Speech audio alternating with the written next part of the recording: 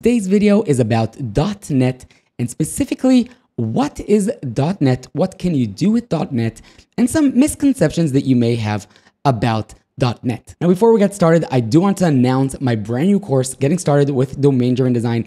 Check it out. I think it's the most comprehensive course that you can find on domain-driven design, taking you from the very basics, assuming you have no knowledge in domain-driven design, and taking you up until some complex topics that you definitely need to know about if you want to fully grasp and get the essence of domain-driven design. So if that sounds intriguing, then make sure to check out the curriculum. The link is linked in the description.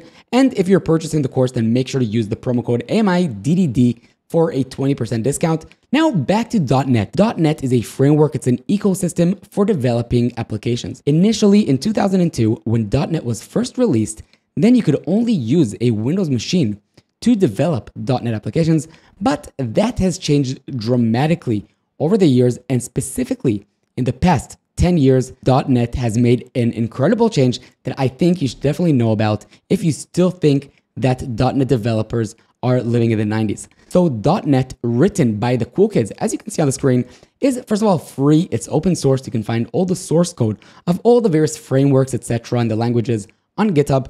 It's open source and it's cross-platform, which means you can develop .NET applications on your Mac, your Windows, or your Linux machine. But what is it actually when we say .NET and we're saying it's a framework or an ecosystem? What does that include and what are .NET developers? So when we say ecosystem, we're talking about the languages. So there's C#, F#, Visual Basic, all these various other languages under the umbrella of .NET.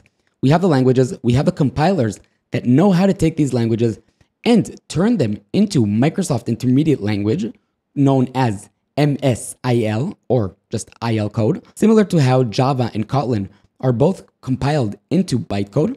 So also .NET is compiled into an intermediate language that is executed by some runtime. The runtimes are similar to your JVM, so it knows how to take the IL code and execute it on various machines. That's why you can run your .NET code on Windows, on Mac, on Linux, on Raspberry Pis, etc., etc. Another important thing to note is the BCL, or the base class library. This is a rich set of libraries that allow you to do almost anything that you need from a mature language that you simply get out of the box, and it evolves with time. And again, this also is open source. Now, what can you actually build with .NET?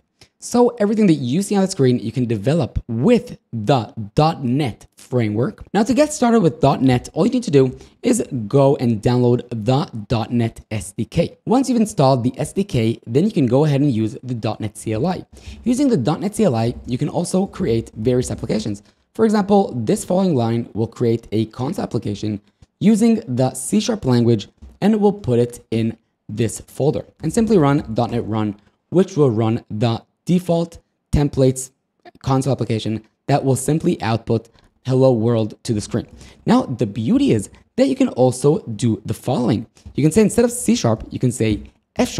Then over here, we can also say .NET run, and this will run the F# template. Even though these applications are written in different languages, so as you can see, C#, F#, and Visual Basic, if you're looking at how they're compiled, then you can see that all of them are compiled to a DLL file. This DLL file is the intermediate language that we talked about. Now, as you can see, the C# one is compiled to a DLL, but also F# and Visual Basic are also compiled into these DLLs. Now, the beauty is that the runtime knows how to take these DLLs and compile them just in time into the native machine language needed for the machine that it's running on.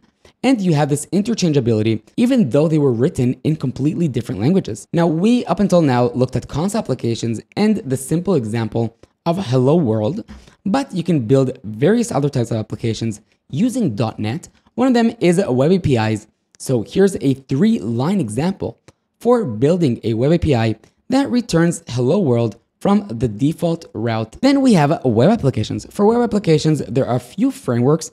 One of them is Blazor. So here's an example of some code where you can see we have the view part on the top and the code block in the bottom.